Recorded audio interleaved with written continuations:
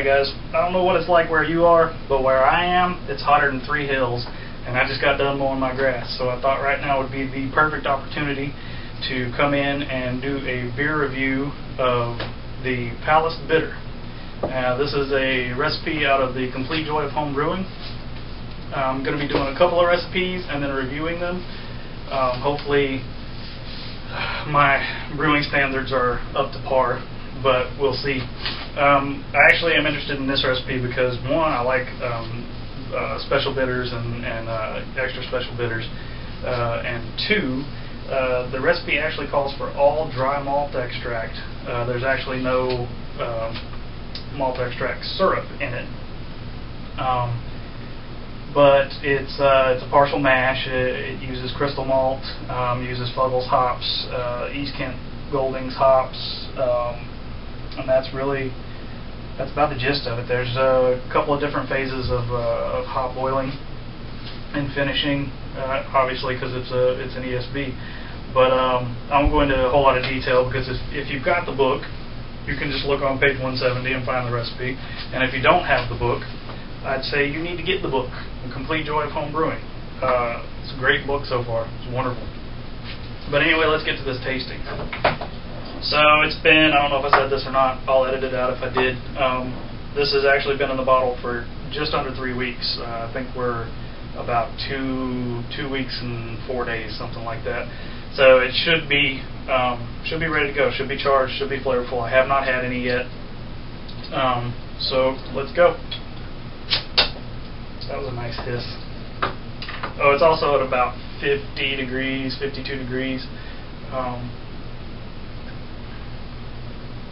This pour, we're actually getting a decent head so far. I'll pour a little more aggressively. There we go.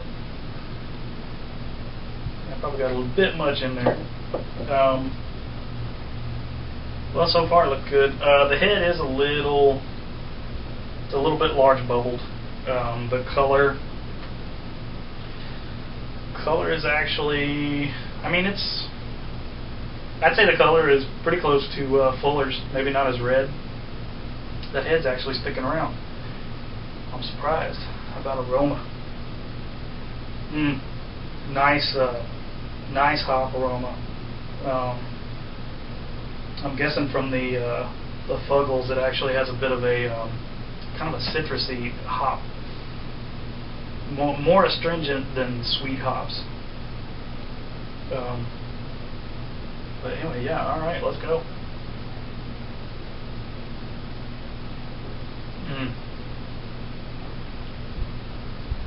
Okay, so the first thing that hits your tongue is sweet. It's malt sweet. And then, like, immediately after that sweet, you start to get you get that bit of hops bitter.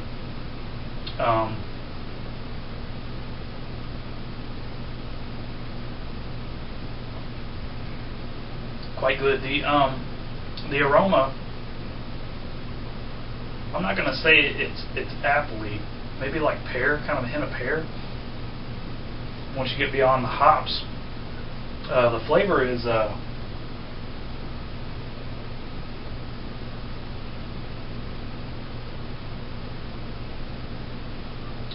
good. You get a really nice balance between bitter and sweet malt. It's as good as most any bitter I've had. I wouldn't quite put it up on the level of like a Fuller's ESB. I really like a Fuller's ESB. I don't think this is quite there. And it lacks a tiny bit of body. I went straight from the recipe. There's probably a couple of things that I could have done differently and gave it a bit more body. Maybe just using liquid malt extract would give it more body. But this entire recipe is all dry malt extract, and the specialty grains is just crystal malt. Excuse me. And I used a 60 crystal malt because I like a little darker color. But yeah, I guess I'm going to give it.